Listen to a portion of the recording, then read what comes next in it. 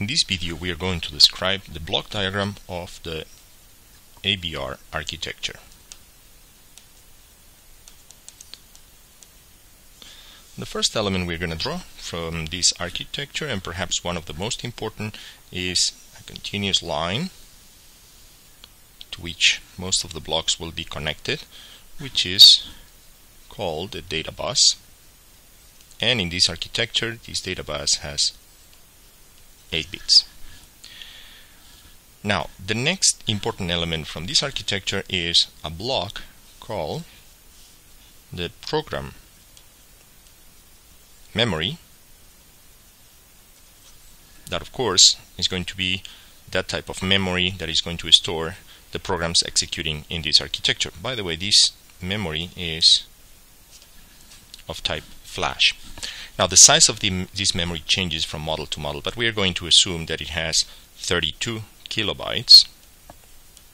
But perhaps the most important is that the words or the addressable unit in this memory are 16 bits. In other words, for every address in this system, in this circuit, we are pointing to 16 bits of information. This block, of course, is connected to the data bus and can exchange data with the rest of the modules that we're going to be seeing briefly.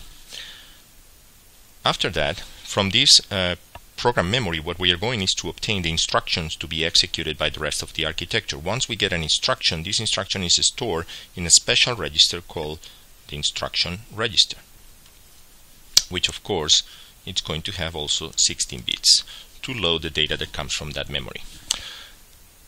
One of the most important tasks that the microcontroller has to do with this instruction is to decode it. So this information enters in another block here, which we call it the instruction decoder. And this instruction decoder is going to provide numerous, let's just denote it like this by N, numerous control signals that will be distributed all along the architecture, controlling the different blocks that are going to appear here. Another very important module of this architecture is perhaps the register that is used more often, is called the program counter.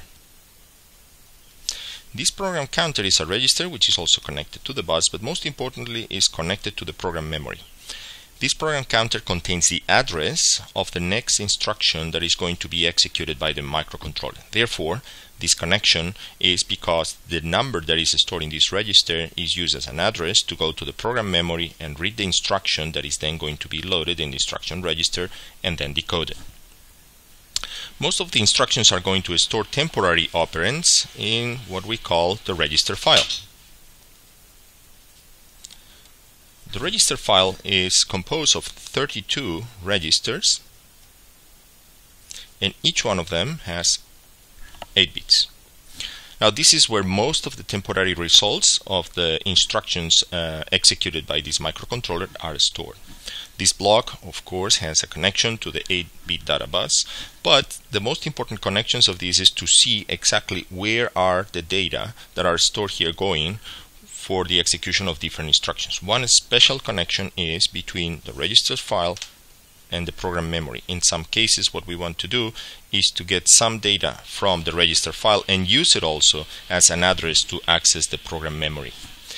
Another important functionality from the register file is to load certain value in the register file in the program counter, and this is typically done in instructions that change the value of the program counter, namely the jumps. And then two additional outputs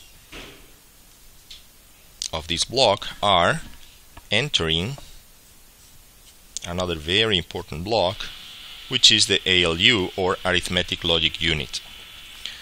This block is going to receive two operands. One of them comes directly from the register file. However, the other, the architecture offers a choice. This is a multiplexer, a choice for this second operand to either a value coming from the register file or a value, and this is very important, coming from the instruction register. And this is the case in which the instruction that is obtained from the program memory contains, as part of its bits, certain number that needs to be used by the ALU, which is not stored in the register file. This is a very important connection that this architecture offers a lot of flexibility for. The ALU, as I mentioned before, is the block in charge of performing the arithmetic, logic, and bit operations, and it also has the possibility of writing its value on the data bus. And we have two more blocks in this side of the data path. One is the data memory. This data memory, which by the way is of type SRAM, is implemented so that the program manipulates certain data that is stored in this chip over here. It has also a connection to the data bus, as everything else, and the two connections that this block receives is one from the register file. In other words, from the register file we can obtain a memory address or data that is going to be written in memory, and the other, which is also very important, is an extension of this immediate line coming from the instruction register that goes all the way to the data memory. Now this line over here is used to perform the following. From the register file we're going to obtain a memory address, and this memory address is going to be used to access data on this memory. This is what is called indirect addressing for this connection. This other connection, though, the one coming from the instruction register, is used when the instruction itself contains the address of some data. And this is what is called direct addressing. So as we can see, the chip offers some flexibility or some variety on the way we access the data on this memory. One more important block that is also connected to the data bus is the status register. Status register is in charge of remembering certain events that occur while the instructions are executing in this data path. Namely, if the last operation has been 0, if it has been negative, if there has been some overflow, etc. All those conditions are stored here. This is an 8-bit register, and they are all stored as a 0 or a 1 condition. So out of the blocks that I've drawn so far, the ones inside this limit are the ones contained in the CPU. Additionally, this microcontroller is highly specialized for input-output operations. So it has numerous modules, which I'm going to just draw here as a lump. Numerous modules that are in charge of performing different input-output operations, and all of them are individually connected to the bus. And all of them can be controlled also with machine instructions executed within the CPU.